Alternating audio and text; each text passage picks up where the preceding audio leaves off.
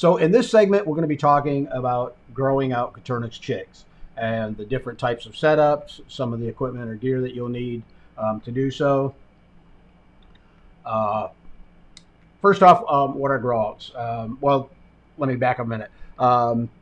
Last week's live, we talked about incubating and hatching out Coturnix quail and getting them into the brooder and some of the equipment and gear that you'll need for that. And so now we're just going to keep moving on as the chicks grow up. So once your chicks reach a certain age, they start to feather out and no longer need the heat or the heat source. And it also helps to move them out of the brooder into a larger cage. This is actually when I do my first sorting. When they come out of the brooder, I'll sort chicks by color, size, whatnot. But we'll go into that in a minute. But you can see that these birds here are roughly, 2.5 to 3 weeks old. And for the most part, they have all their feathers with exception of their head feathers. These birds here at this age no longer require heat. It's pretty warm down in Florida here, so I can get my birds off of the heat a little bit sooner than most people. But yeah, around 2.5 to 3 weeks old, I take my birds off the heat and put them into grow-out pens. And there are several different styles of grow-out pens. You could purchase, commercial models like this one here. That unit on the top is actually a brooder grow-out combo, and the bottom one's a layer case. So I don't even really know why I included that photo. But in this photo, you can see that on the left-hand side, I've got all my commercial cages. The first two units are layer cages, and the third unit is actually a grow out setup. And the only real difference between Hatching Time's brooder and their grow out is one, the brooders have a solid plastic door on it, to where the grow outs have the yellow doors like you see here in the front, 2 units. But for the most part, the unit's the same thing. It's solid all the way around, solid top, and it does have a graded floor in it. And I'll show you that a little bit close up of that here in a second. But the cage that behind me, that is a grow out pen that I built a couple years ago when I first started with quail here in the shop. There's actually a video on the channel that shows you how to build that unit. But this is inside the grow out or the brooder / grow out pen of Hatching Time's cage. You can see these birds here. Well, you can see the light, so that one's telling me that this is actually a brooder. And these birds are, pretty much fully feathered out with the exception of their heads, so they're ready to go into a brooder setup. This is the type of brooder that I currently use. Or I'm sorry, this is the type of grow out pen that I currently use. Once my birds reach that 2.5 to 3 week mark, and they no longer require heat, I will place them in. This is basically just a wire cage with a flat floor on it. You see on top, I do have a light on there for supplemental heat. Sometimes in the evening it gets a little bit chilly, so when I first move them over, I like to transition them kind of slow. I'll let them go during the day with no heat, and then at night I might turn the heat on just to hold on guys, I gotta get a drink here. I'll put the light on just to supply heat in the evening time, when it cools down a little bit. But for me, moving them from the brooder to the grow outs is all about transitioning. I transition them from one cage style, and this cage too also has the 1/2 inch by 1 inch flooring. And a lot of people are concerned that that's a little bit too big for their feet. But what I'll do sometimes is put the blue shop towels down in that cage for just a day or so. Just enough because when they're walking on the shop towels, they can still feel the wire below their feet. And that just helps them transition a little bit easier to that type of wire. This is a larger grow out pens that I used to have a couple years ago when I first got started. These things measure 6 foot by 24. And you can see that I've got, the automatic watering system in it. This was back before I actually got into using J feeders. I use those, the red trough style feeder or the shoebox feeder, and we'll show you that here in a minute. But this cage was large enough, being 6 by 24. On an average, I would put 45 to 50 chicks in each one of these, and that would keep them growing, or keep them going long enough until I could get them sorted out and put in their permanent cages. There's just another shot of that pen. And like I say, these are the ones that I use now. These are so easily built, guys. It's just a matter of wire, some J clips and pliers, and you could assemble these yourself. So far for me, they've worked really well. I like them because they've got a lot of, they're exposed all the way around, so there's always constant good air movement going through the cage, which seems to help with manure smell and whatnot. But this is what it looks like in the rack systems. The first one on the left hand side, those are my layer cages. You can see they got the egg roll-outs on it. But if you look at the one behind me, that is a grow out setup. They've got the J feeders on it. The top unit you can see still has a clamp lamp, but it's mounted on the side of the cage instead of sitting on the top. And that seems to be it does really well for me as far as getting my chicks out of the brooder and into grow outs. But as far as assembling these things, like I said earlier, if you picked up a set of the J-clip pliers, some J-clips, and the wire, which is this shot here, you could go through and build all your own grow outs. You could build all your own layer cages and save you quite a bit of money. I actually prefer to use a DIY cage for a brooder or for a grow out, just because the cost of commercially built units are up there quite a ways. Okay, and this is a unit that I built for outside. I know some people say I want to move my birds out of the brooder outside. How long before they can go outside? For me, being down here in Florida, I can get my birds completely off the heat by 3 weeks of age and outside. And you can see this cage is pretty much open all the way around, with the exception of the top and the backs. And again, that's for good air movement through the cage.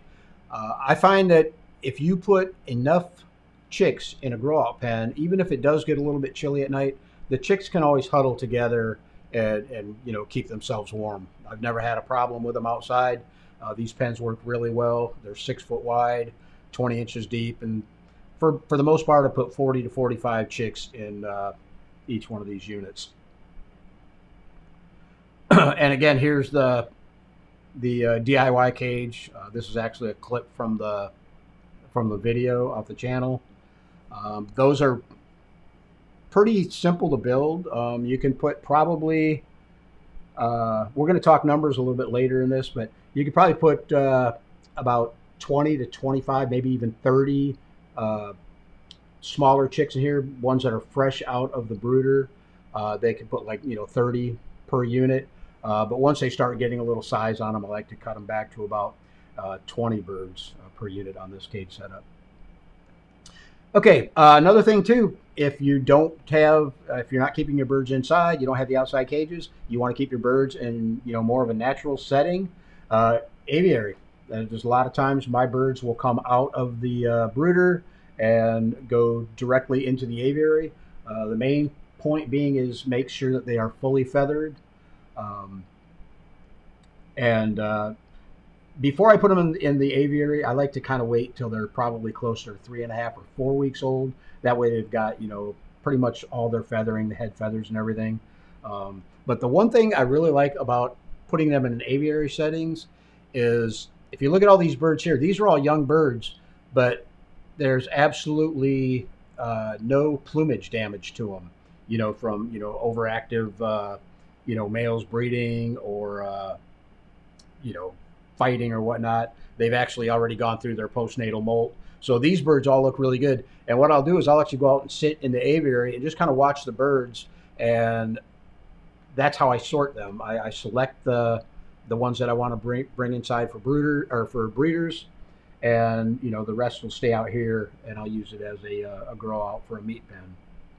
But I like the aviary because, one, you can give them a, like I said, a more natural looking setting.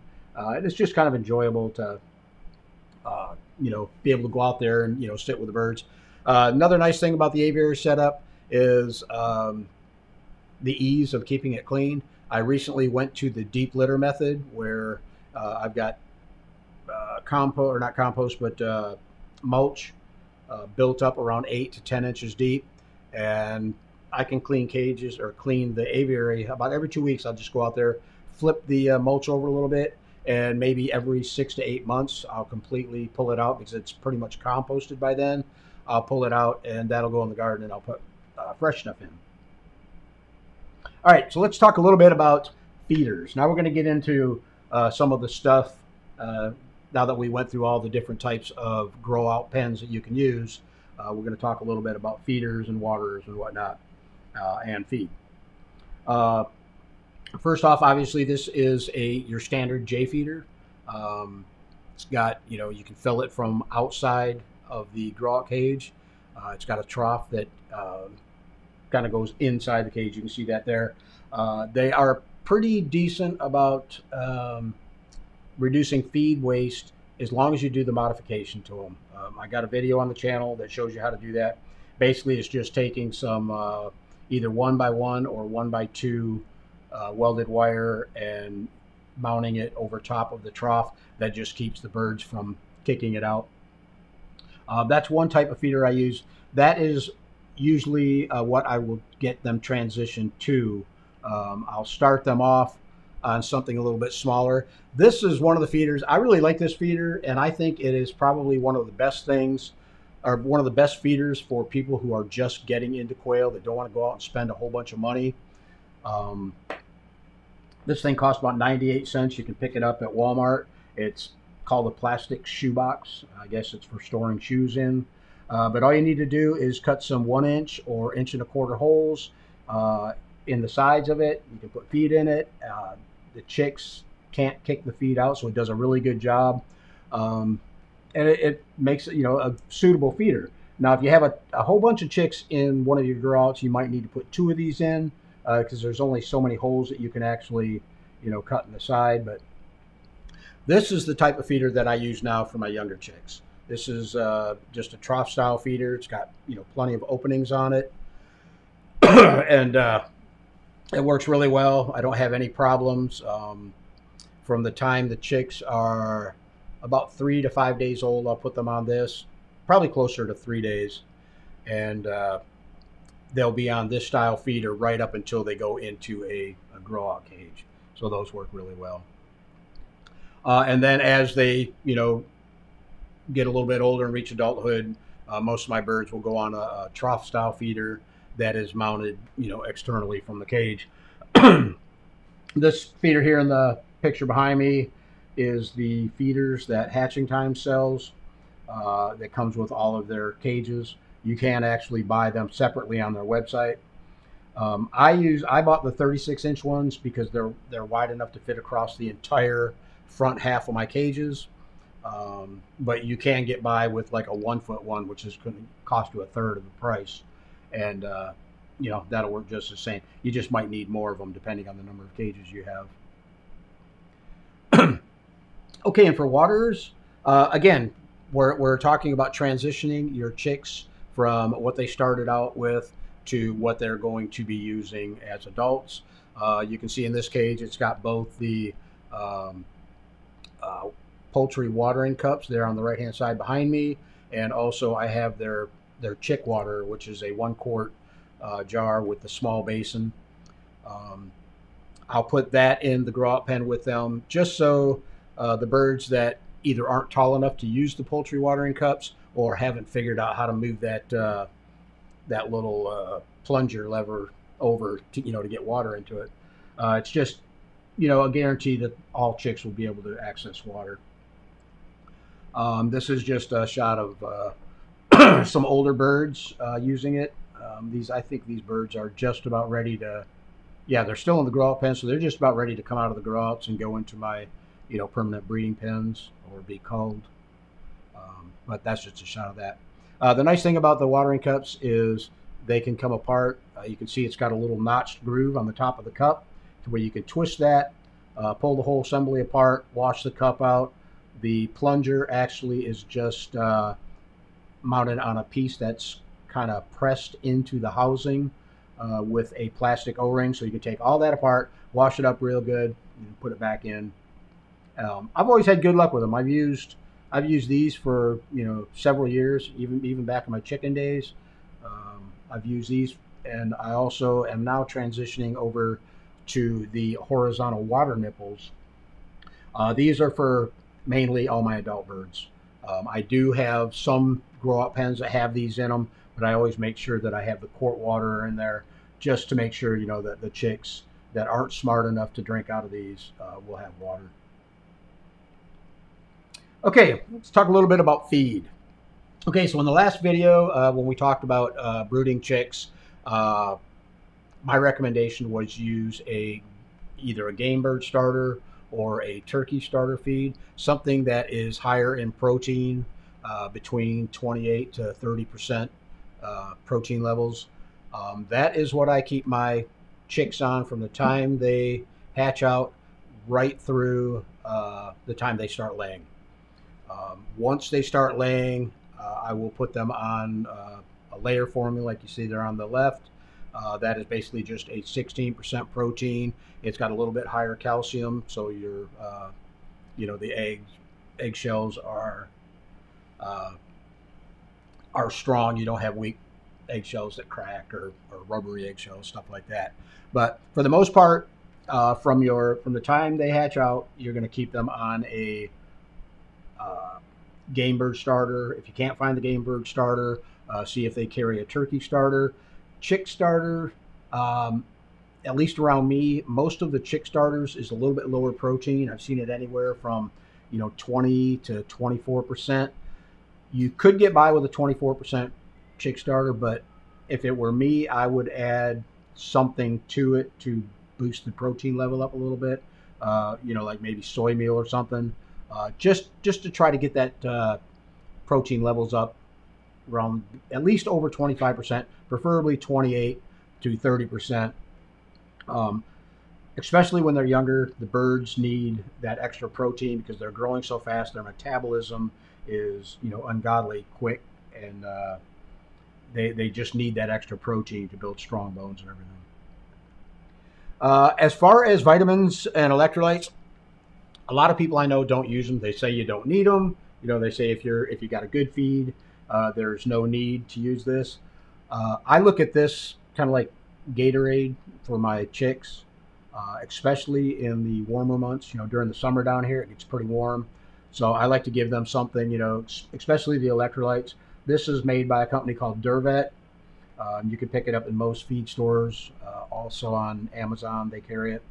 But I'll mix this up about 50% strength and give it to my chicks right up through the time they start laying.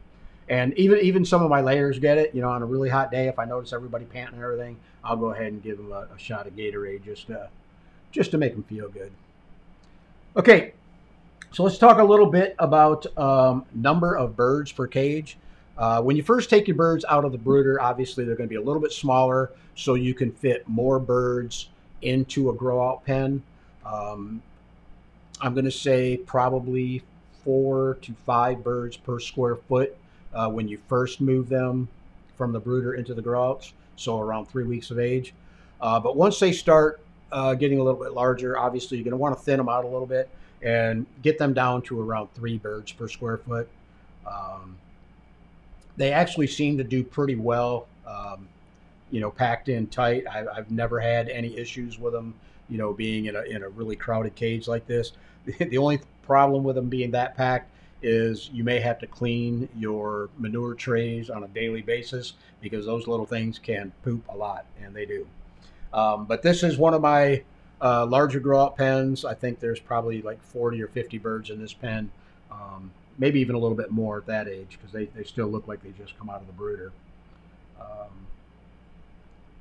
Okay, so once your birds have been, grown out and they reach, 6 to 8 weeks of age, you're probably going to want to start sorting your birds, sexing them.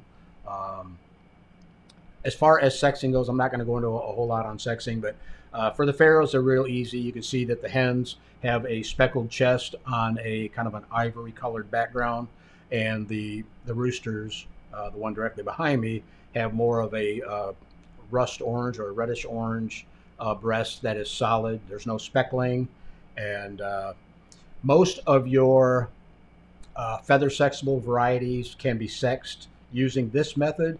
Some of the different mutations might be a little bit trickier because the speckling on the hens has, been lightened up a little bit.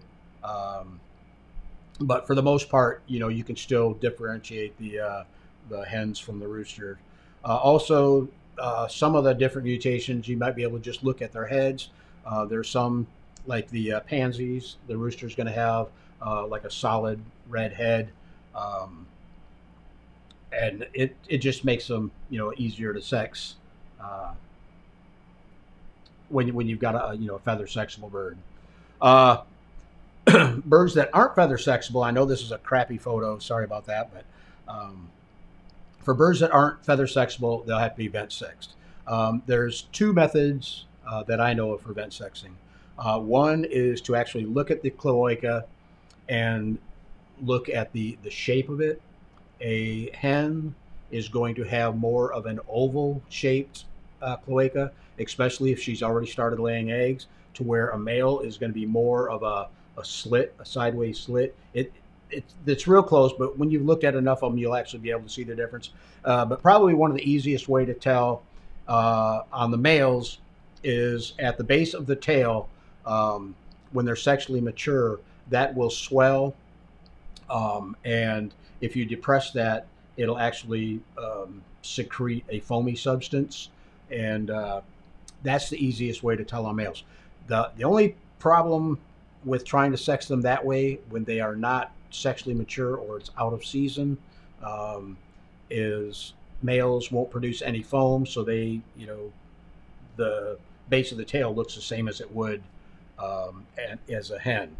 So I would learn the cloaca method.